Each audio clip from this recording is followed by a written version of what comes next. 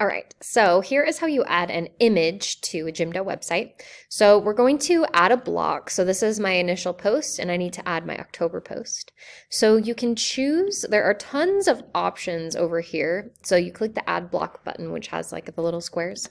So tons of choices here of what you want the layout to look like. So let's see. Well, I definitely want one with an image, but I don't want only images. So let's look about, oh, these look good. Let's do this one.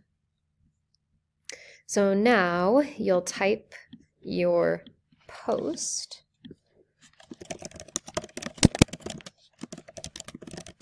And then the way you edit the image, so you click on the image, oops, and there's this choose image button. And so you click that. And then upload image. So you can see some I've already uploaded. There's some stock photos. So as long as you've added a picture to your downloads on your Chromebook, you can choose any of them. These do not have my face in them. So I'll go to my photos, which will just take a second to load. And then I can choose a photo with my face in it. I'll just do this one. And then it'll be selected. And click add image.